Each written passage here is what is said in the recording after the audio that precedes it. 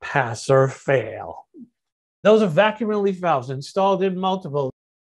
Now there's actually one on there that you can just barely see in the background over here behind the gauge. There are 1, 2, 3, 4, 5, 6, 7. And this plumber had a clue of what he was doing. Again, one pipe diameter smaller than the cold water inlet or the drain of the tank, depending on which one is larger.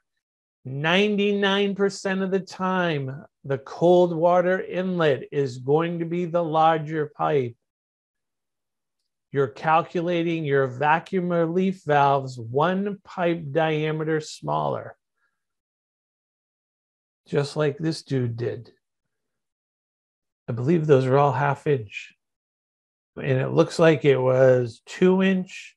So he was down one pipe diameter, 1.5 inches.